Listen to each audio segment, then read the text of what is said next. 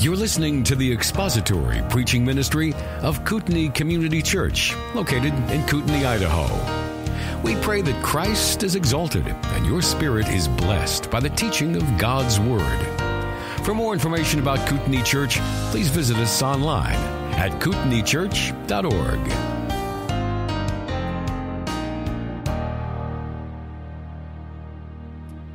Well, good morning.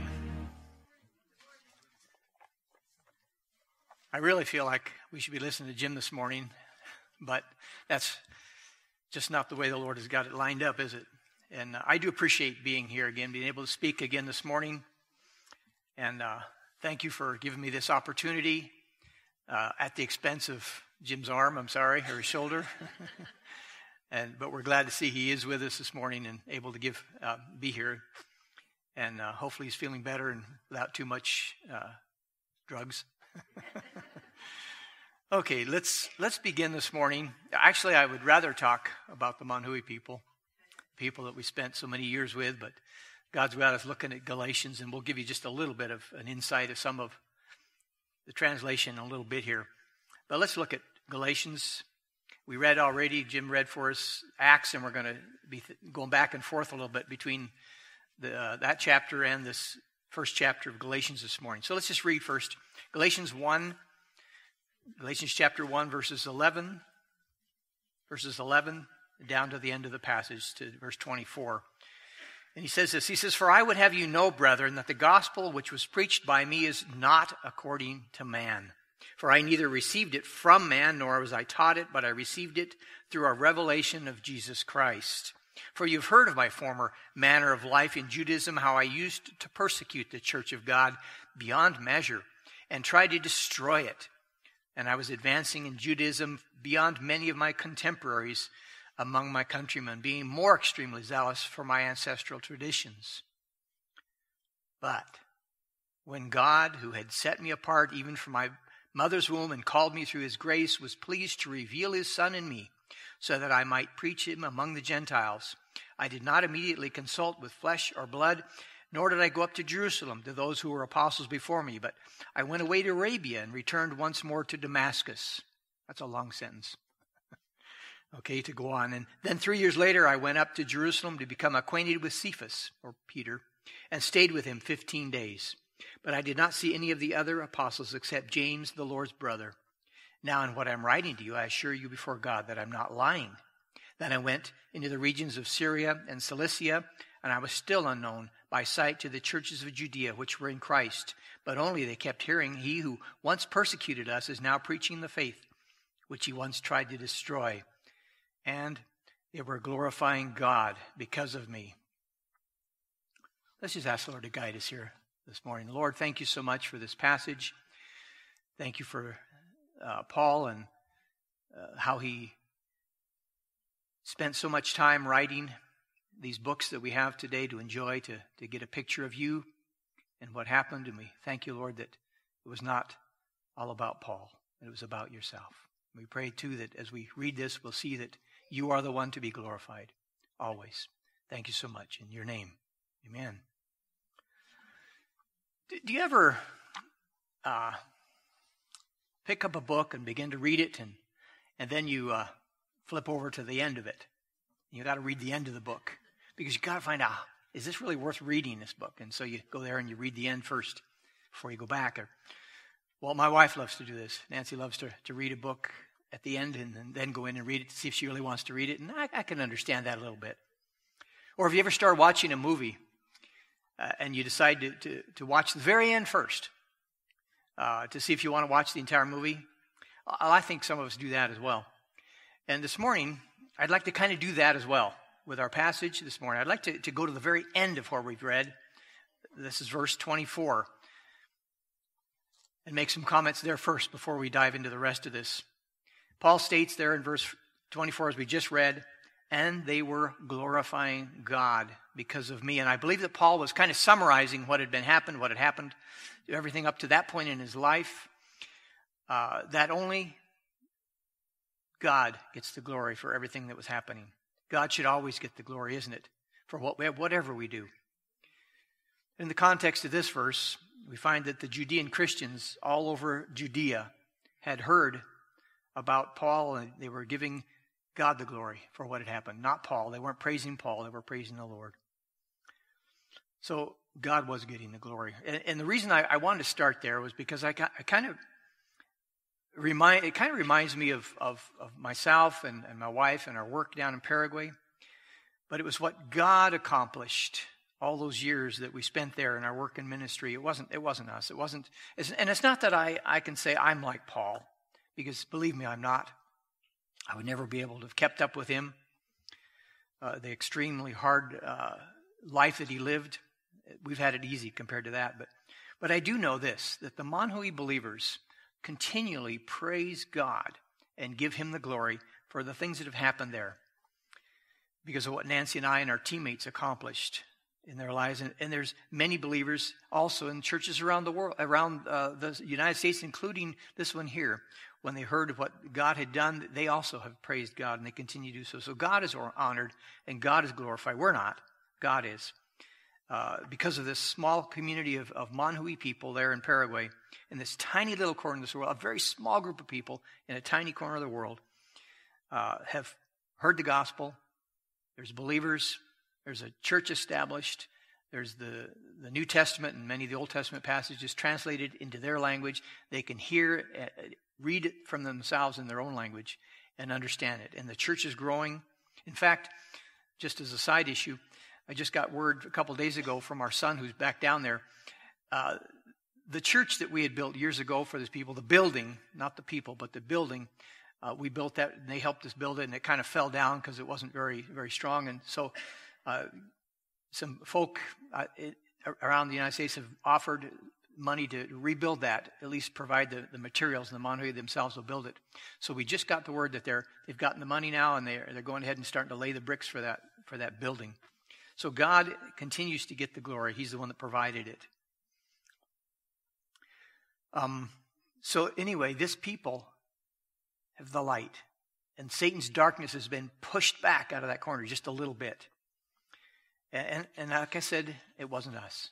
It's not about us. It never was. We absolutely cannot take the credit for that. It was God who did it, only as us acting as his servants and his messengers. And I'm just thankful for what we were able to do, but to let God get the glory for that. And the Manhui people, like Paul, and can say they're glorifying God because of us. So that's the end of the story. So let's go now to where we are. I'm going to kind of do some review because it's been since August since I spoke. So I just kind of do a few things. The last time I spoke, it was in August, so it's been quite a while. And we were talking about two different things. We're talking about Paul's defense of a pure and simple gospel. And that gospel was the fact that it's by faith, by grace, through faith in God alone. And Paul was defending that because there were some problems with the Galatians and their understanding. So we looked at that, and we also saw that Paul defended himself as well, his apostleship. And we'll find out why. I mentioned before that I've read and I've reread these first two chapters of Galatians, and I often wonder, why did Paul go into so much detail about his apostleship? Why did he do that? And as we think about the background of this book, we have to go back to the book of Acts, and that's why we read in Acts this morning. In the book of Acts, we're told by Luke how these legalistic Jews that knew of Paul, they detested him. And they, even to the point of following right behind him into the churches that he had established. In Galatia, the churches in Galatia were also where they went, and their purpose was to stir up the new believers and cause them to question whether Paul was really authentic or not. And they also wanted to try and convince the believers that there was more to it. It wasn't just faith. Paul had corrupted it by just saying it was faith. He'd thrown out all the rules and all the laws. And they didn't like that at all. And so they said that Paul's message was corrupted, and it was his own invention. And it appears that some of these believers in Galatia had actually begun to believe that, what they were saying. And this is why we can see this, we conclude this, because of what Paul says to the believers there in verse 6 of this first chapter. He says, I am amazed, he said, that you are so quickly deserting him who called you by the grace of Christ for a different gospel, because they were listening to this gospel of works. So this is why Paul was going into so much detail and so much of his defense, especially to show these believers that the gospel was not according to man's logic, as we looked at last time I spoke, because if his gospel had been according to man and according to man's reasoning and logic, then it would have included works, because we saw that for the last time I spoke. Paul would have to have preached that a man needs to conform at least to circumcision, at least and the Mosaic traditions, and to keep the Ten Commandments, as well as believe in Jesus Christ in order for God to save him. And that has carried on all down through the generations and years, because even today there's many churches that say that it's not, that it's our works, what we do, that shows our faith. And so they're depending on works rather than faith, and rather than the grace of God. So this is why Paul had to go into so much detail. We're told in Galatians verses 11 and 12 that Jesus alone had given him the message. That was where we were also. And we noted that this wasn't Paul's creation. He doesn't state in those verses what the gospel message is. We have to go all the way to chapter 2 and verse 16. But we do find there that Paul does say that it's all about what Christ has done. Man is not made righteous, he says, before God by works, but simply by faith alone in the finished work of Christ. It's the finished work of Christ. And we'll get to that eventually down the road. We're not going to actually go into that today any more than that, but I just wanted to just remind us that this is what the true gospel message is. It's not about works at all. And it was not Paul's idea either. We also looked last time from verses 13 to 15. We saw how Paul gave this detailed account of his being a legalistic Pharisee, one who was very zealous, and one who it was all about the traditions of the Jews. And because of this, he'd been doing a tremendous amount of work eradicating as many of the Christians, those that followed the way of Jesus of Nazareth, because this was what Paul, I thought, was corruption at first. And we noted how he gave this account, also this whole account of his past, to show that he couldn't have been converted on his own. He had heard the gospel many times probably from these Christians, and that's why he was persecuting them, because it was against what he believed was true. And so then this complete about face, he says, was where he says there in the end, they start in verse 15, but, he says, but when God did, and that's where we left off the last time we spoke. This was Paul's best defense of being a true apostle, because it was God that had done it. It was nothing about what he had done or had decided to believe in. God was responsible for it. So now let's go forward today. There's three. These are more details, by the way, of Paul's defense. And we're going to look at three different things this morning. We're going to look at God's work, what God did. We're going to look at Paul's travels, where he went. And we're going to look at the Jewish community's reaction. It's a long section, but I think we're going to get through it okay this morning. So let's look at it a little bit. First, we're going to look at God's work. What did God do? That is, what was God's work in Paul's life? Here in verses 15, it's actually part of 15 and part of 16. And remember, Paul already started the comment. He says, but God. The contrast that everything that he had been doing, and now what God's going to be doing. And so we're going to look at that here. So he gives these two verses, and he gives three different things in these two verses. He gives three things that show what God did in his life. So let's look at those. He says the first thing here is in verse 15. It says, but when God, who had set me apart even from my mother's womb. Okay, we're going to stop right there. So first off, God's set him apart. If we paraphrase that just a little bit, it would be something like this. Oh yeah, by the way, because this is kind of a parenthetical thought. He says, by the way, first of all, I truly believe that God in his sovereign plan had set me apart before I was born. Before I was born. So what's it mean to be set apart? What's this idea of setting apart? The Greek word here is let me see if I can pronounce this. It's aphorizo. Okay, and literally means to be like a boundary being set somewhere, or be separated out for something. And Paul used it figuratively, meaning destined for a purpose, a specific purpose. And this is quite the statement he's making because he sincerely believed in the sovereignty of God in his life, that God had destined him. He had picked him out to use him to accomplish his purpose even before he was born, while he was still in his mother's womb. Wow, that's quite the picture of the sovereignty of God.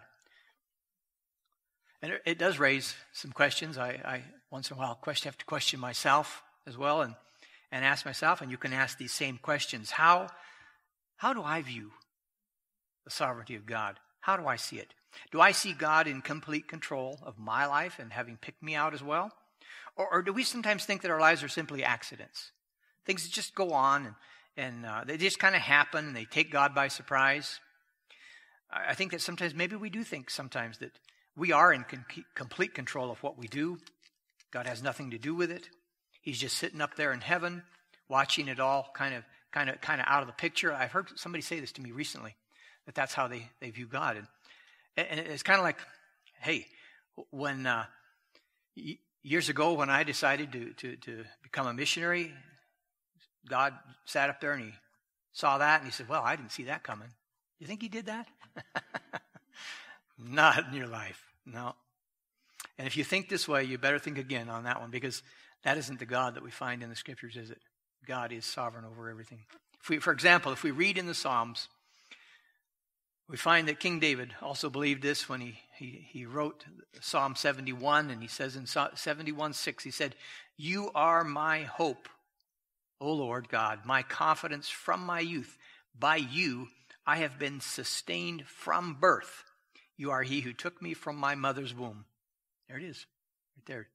My praise, he said, is continually of you. And Jeremiah also wrote a very similar passage. He's actually, I'm not going to read it, I'll just tell you what it said in Jeremiah chapter 1. He was listening as God was giving him a commission. And he had told him that he had commissioned him and appointed him before his birth. God is sovereign, isn't he, over our lives? And many scriptures make this very plain.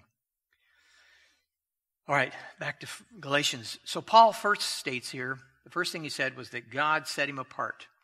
God was sovereign and God set him apart before birth to be his messenger.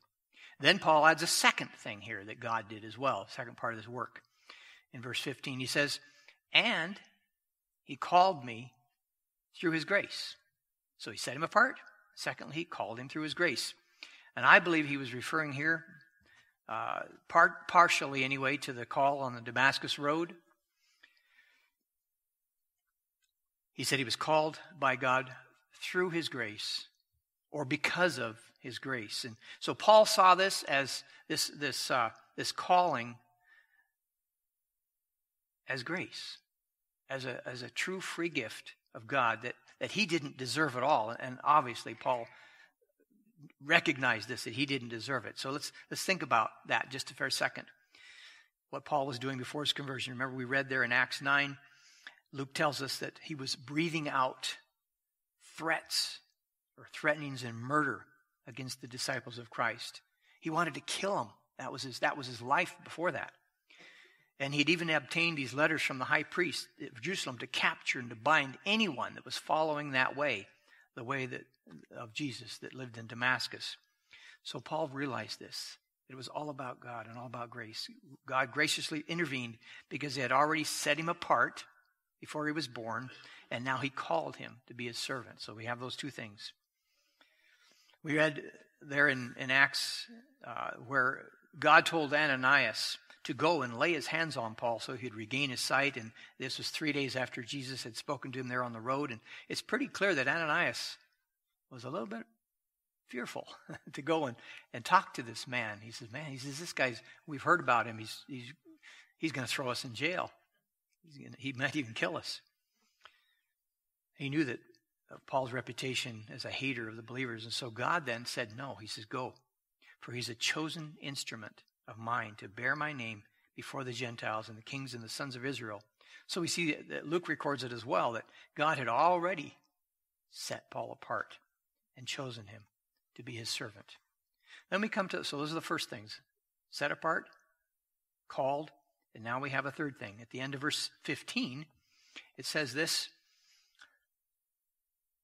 called me through his grace, and was pleased We need to go on here, verse 16. He was pleased to reveal his Son in me so that I might preach him among the Gentiles. Okay, so let's think about that statement for just a minute. Paul was pleased to reveal his Son. God was pleased to reveal his Son in Paul. And if we were, again, to paraphrase, I like to paraphrase things because it does make us understand him a little bit better. So let's paraphrase this one. He said, it pleased God, or it made God happy to be able to reveal to me, Paul, who his Son really was. Now, I changed the wording a little bit, didn't I? He said in me, and I said to me. And I think we can do both of those. I think because the Greek has this thing where it makes things a little bit different when you think about it. This preposition, you know what a prepositional phrase is? That's grammar. I don't know if any of you teach grammar, but I love grammar. So the prepositional phrase in me can also be to me. And the reason for that is the little preposition en in Greek, which we've translated in often, can also be in or to or by or with. It can be all the prepositions it always is according to the context here. And so we have to understand the context. And so it makes sense to hear Paul say that on the road, while he was going to Damascus, it pleased God to reveal his Son to Paul as the one all the Jews had been waiting for. So Paul saw Jesus Christ as the Son of God that day on the road, the true Messiah. He saw him. And it's no wonder there was such a blinding light to see God. None of us have experienced that other than what we see in the scriptures, but Paul saw something there. And it's no wonder he fell face down in the dirt. He couldn't take it. And it's no wonder he was blinded that day. But also, what an awesome, awesome privilege when Paul recognized Jesus, instantly recognized, oh, he is who he said he was. He is the Son of God. That's awesome. And then included in those three things. So let's go back over it. He said he was set apart. He was called. And here he says it was revealed to him who Jesus really was. God revealed to him this. And then there's a purpose statement. Here again at verse 16, look at it again. He says, to reveal his Son in me so that I might preach him among the Gentiles. So that I might preach him among the Gentiles. So he's explaining to these Galatian readers here that God was pleased to reveal his Son to him so that, or in order that, he could turn around and then share him with the Gentiles, the Gentile world, the non-Jewish people of the world, which are most of us, if not all of us. Thank you, Lord. I see here a bit of application, too, for us. I truly believe that it also pleases God to reveal himself to us as well through his scriptures in the person of his Son, Jesus Christ, so that, okay, we have to carry it on, we can turn around and share him with others, or so that we can glorify him, either one. But if we share him with others, I think that's part of it. That's what Paul did. What else would please God more than for us to get to know him better so that we could share him with others who he is? And that, friends, is something that pleases God. I really, truly believe that. And I'll repeat it. It pleases God to reveal himself to us in the scriptures so that we in turn can share him with others. This is why it's so important that we spend time in God's word, because that's where we see God. That's where we understand to get to know him. God has given us his word that reveals to us who he is and what he has done. So that's awesome. That's why his word is awesome. And that's why I believe God had us translate that for the Manhui people as well, because that's what God likes. That's what pleases God. All right. So that was what God did. Now let's look a little bit about what Paul did. These next verses 16, the end of 16 to right to verse 21. we see Paul's travels. Where did Paul go after his conversion? And I'd like to read verses 15 and 16 together now, but I'd like to drop out the little parentheses so that we can understand the context a little better. It says, Paul said, part of 15 and part of 16, but when God was pleased to reveal his Son in me, I did not immediately consult with flesh and blood. So I skipped some of that other stuff in there. When God was pleased to reveal his Son in me, I did not immediately consult with flesh and blood. So Paul is saying here that he didn't go to anyone else. Okay, he didn't go to anyone else for counsel after he was converted. He didn't. You could picture it. He would have gone to Ananias. Ananias was the one that laid his hand on him and brought his sight back. So he would have gone to Ananias for counsel, for wisdom, for, okay, what's the gospel here, Ananias? But he didn't. He didn't sit down at his feet and learn. He didn't go to the Christians there in Damascus and start a Bible study and begin to study and to see what he should preach on. He didn't go to anyone to get further teaching from them in order so that he could better understand the gospel. Because when God opens his eyes, he saw immediately. No man had to explain it to him. So this was just another way of reminding these believers in Galatia of what he had said all the way back in verse 12, where he had said, for you have heard of my former, it wasn't verse 12. I lost my point there, but where he says the gospel which was preached by me is not according to man. It was according to Jesus Christ through his time spent with Jesus. Now look at verse 17 here, first part. He said more. He went on. He said, nor did I go up to Jerusalem to those who were apostles before me. He's telling these Christians here that in Galatia that he had made no contact with the other apostles in Jerusalem. He wasn't taught by them. Is what you would think logically that's where Paul would have gone, because these were apostles and they had the gospel message and he could have gone to them, but he didn't. So it's interesting. He says here also that they were apostles before me. And as he mentions this, I realized that Paul was implying something here, that he was also one of them. He was an apostle. It's just that he became one later. So we conclude that Paul definitely considered himself as an apostle. And we see this often in his writings. And if we think back again, back there to Acts again, we'll go back to Acts 9. It tells us when the Lord told Ananias in a vision to go and lay his hands on Paul, after this experience, we hear that the Lord said, go, he says, for he is a chosen instrument of mine, a chosen instrument to bear my name before the Gentiles and kings and sons of Israel. So in Paul's own testimony of what Ananias said, he was chosen by God to be an instrument. That's a funny word, actually. Kind of interesting, the word he uses there that we get in English. The word instrument is translated from the Greek skios, I believe it's pronounced, which metaphorically means a man of quality. And it was used here to mean an assistant to accomplish something. So this is an ideal synonym for the word apostle, a delegate of someone. So one who has been chosen, sent, and this is what Paul was. He was God's chosen delegate, or Jesus Christ's chosen delegate.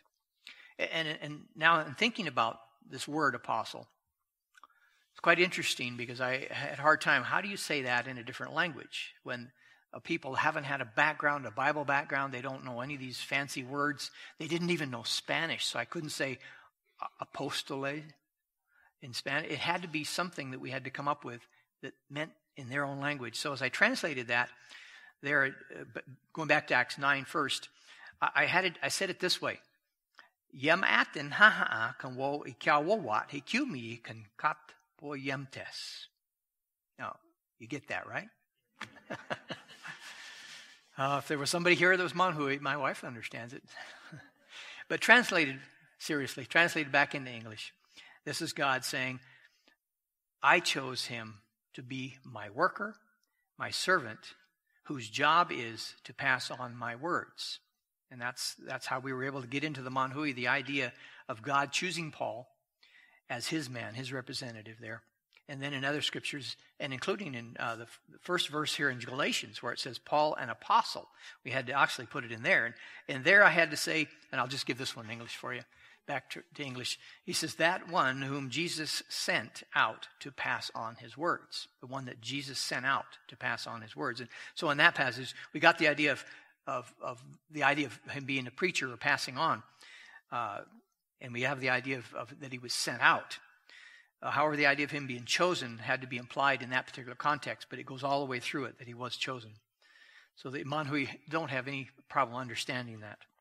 So we can see from these passages anyway that Paul was a man chosen by God to be his voice, his messenger. He was an apostle. This was his proof that he was qualified to help the Galatian people and to straighten out their errors. And we know from his testimony that he didn't get this from the other apostles in Jerusalem, did he? He got it straight from Jesus Christ. Now, more in verse 17, as we go on with Paul's travelings, what else did he do? It says there in verse 17,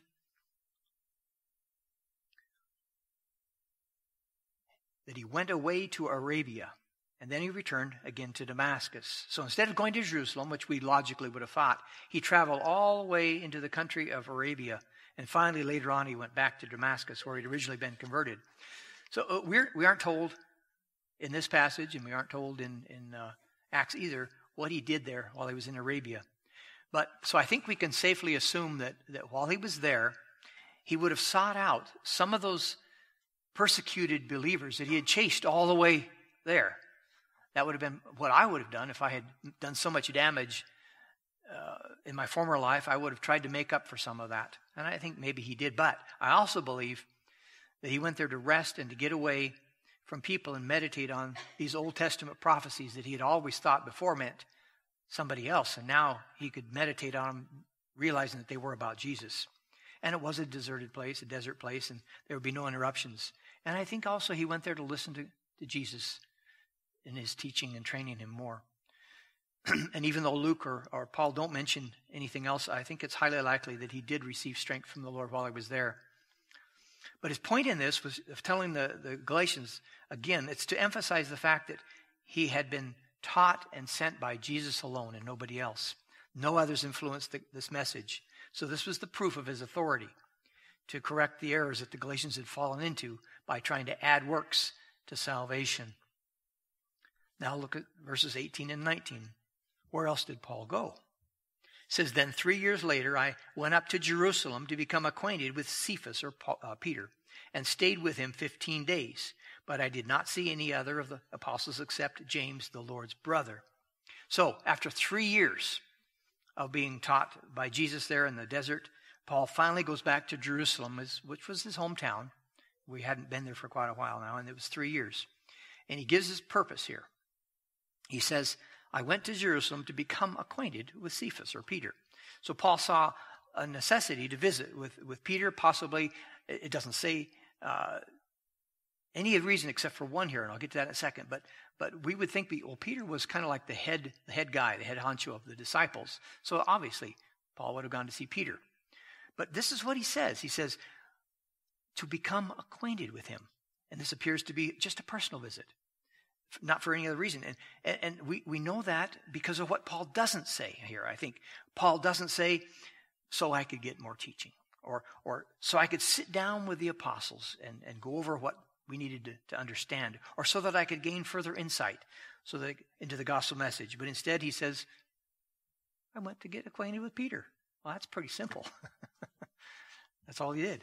And he stayed with him 15 days, he said. So specifically here, 2 weeks.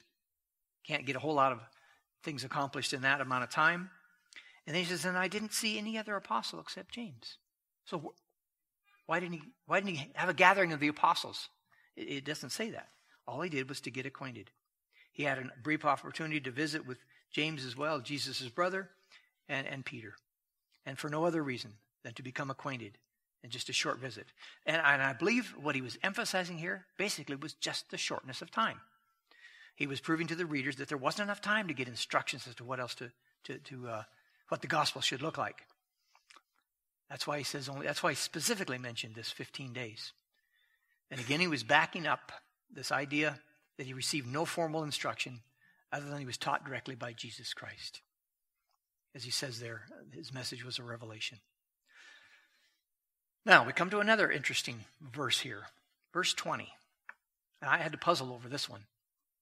Why is it in parentheses? And why is it so different from everything else? He says, now, he says, in what I am writing to you, I assure you before God that I'm not lying. I promise you with God as my witness, he said, that I'm not lying in what I'm writing to you. Well, according to the commentaries, I couldn't figure this one out, and I had to go, what we should do anytime we ever have a question about God's Word is look it up. Look and see what other passages say on it. And this time I found that this was an oath he made, and it's very similar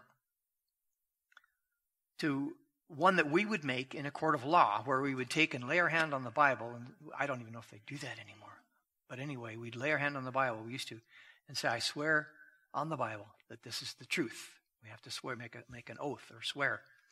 And I think that's what Paul was saying here, and we'll see why in a second. We also see in Romans, he made a similar oath, a similar promise to the Roman believers that he was telling the truth, with Jesus Christ as his witness in that case. He said in this letter that he promised them he really, really did feel genuine sorrow for his Jewish brothers and sisters because of their need to understand the gospel, and they weren't getting it. And so Paul was saying, I really, really feel sorrow, and this is the gospel truth, and I swear by Jesus Christ that it's true. And I believe that reason for giving that oath at that time was because he had been accused of deserting the Jews, because he had been going to the Gentiles. And so they were saying that he preferred the Gentiles over the Jews. And he was preaching against them. And this comes out in his trial before Felix in Acts 24. We won't turn there, but just explain that this is what Paul was saying. And so why then did he again, or now actually this was before the book of Romans, but why did he have to give an oath here as he wrote them? And I believe the reason was because Paul needed to stress the fact that he'd been misrepresented by these legalistic Jews. They'd been saying all kinds of things against him. And his only truth was that he was an apostle, and he had been, Jesus Christ had revealed himself to him, and that he was telling the truth. But these accusations, just follow with me for a second. What some of these might have been sounded like. Maybe they were saying something like, look, Paul is saying that a person can be made righteous by God just by believing. How absurd could that be? Why would we ever throw away our traditions and our laws that God has set up for us? We know that we have to prove we believe by the things we do, by adhering to God's laws. And we can only get in touch with God by obeying the commands and conform to being circumcised, they said, in order to be recognized as believers. We have to become just like the Old Testament Jews. And maybe they're saying this Paul, he's destroying everything God demands. You can't trust him. He's perverting it. He's claiming he's heard Jesus Christ talk to him. Well, Jesus Christ is gone on. So how could he do that? This is absolutely absurd. He's lying just to make himself look good. I believe this is what they were saying. So Paul was calling on God as his witness that these accusations were untrue and that what he was telling them was true. The gospel wasn't about keeping the laws, was it? Or other traditions. Jesus had revealed this to him, and it was important enough to appeal to God as his witness to these things. So that was what the oath was. Then where else did Paul go? Verse 21. Then I went into the regions of Syria and Cilicia. Syria and Cilicia. A short visit there after Jerusalem, or after a short visit in Jerusalem, he went to Syria and Cilicia. And so I had to ask myself, well, so what specifically does this have to do with it? I believe that again, this emphasizes that he went far enough away from anybody to influence him. No one else taught him. But another important thing is Cilicia was Paul's hometown. This is where Paul was actually born, in the area of Tarsus. The town of Tarsus, in his hometown area. We know this because of his own testimony in Acts 21, where he says, I am a Jew of Tarsus in Cilicia, a citizen of no insignificant city. And so it's interesting to note also from the book of Acts again, and I like to go back to Acts because this is kind of like we bounce the two back and forth. We find a mention of some other Jews who had come from this region of Cilicia. And these were men who were opposing Stephen when he was preaching in Jerusalem before Stephen was killed. And so these men also were from Cilicia. And Albert Barnes, in his commentary, mentions this. He says, these men that came against Stephen, he says, Cilicia, he says, was a province of Asia Minor on the seacoast at the north of Cyprus. And the capital of this was Tarsus, the native place of Paul. Paul was from this place, and he belonged doubtless even to this very synagogue, he says. And it's probably he was one who was engaging in this dispute with Stephen. So we don't hear that said, but it's very likely that's where he was doing it. So it's very certain that Paul, or Saul as he was called at that time, took an active part in both the confrontation of Stephen and the stoning. As it says it does say the coats were laid at his feet. So he possibly was one that was actually disputing as well. And I believe that we can be fairly certain that this was why this was important to him, to show them that he was from there. So he went back to his hometown after meeting. And again, I believe the point is, again, the same idea again, that it was to get away, to be far enough away from the apostles and from other influences, from Ananias and all these guys that had been a part of him. And he stayed away from them so that he wouldn't be influenced by them. And possibly, too, I think he worked as a tent maker there, but I think possibly he also gave the gospel to his family and his relatives, his friends. But that's something we can just speculate on, excuse me, because there is no record of it. Okay, now we come to the third part. So we have, first of all, what happened to Paul, and then his travels, what God did and what Paul did in his travels. And now we have the third part, the Jewish community's reaction. He says here, I was still unknown by sight to the churches of Judea, which were in Christ. So from his own testimony, we hear that the Jewish believers hadn't met Paul, had they? They talked about him, but they hadn't seen him. No one else had ever made contact with him. And then verse 23, he finishes this by saying, but only they kept hearing he who once persecuted us is now preaching the faith that he tried to destroy. So they hadn't met the new Paul yet. All they had known about him was the persecutor, the evil guy. But now he had been changed. And he was now preaching the same message he'd been trying to wipe off. Wow, what a change, isn't it? So now we come to the very end, where we started this morning. Paul says here in verse 24, and they were glorifying God because of me. And the believing Jews, they were praising God. They were saying, wow, he's changed. They were acknowledging that it was a miracle from God, that God had changed him. And so I think we can learn from this testimony of Paul that, it's true, isn't it, that God can change any man, can't he? It doesn't matter what they've done. But no man can change themselves, can they? It has to be God. That's why he said, but God. That's why he glorified God. God can change us. He can transform the vilest person, even a murderer, into a child of God. And we know this because we've seen here how Paul was changed. And we see a similar ending also of this as we look back on verse 15, where it says, but God, through his grace. It's the same thing.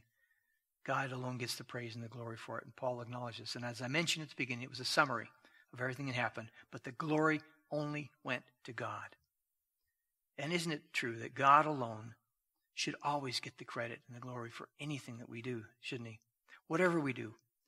Whether we might be a former missionary, or a missionary today, or a Sunday school teacher, or a secular worker, or a boss in a job, or worship leaders, or students, or teachers, or whatever God has given us to do, whatever we do, whatever we plan to do, let's always remember, like it says in 1 Corinthians 10:31, it says, whether then you eat, and it's a little out of context, but I think it applies, whether you eat or drink, or whatever you do, do all for the glory of God.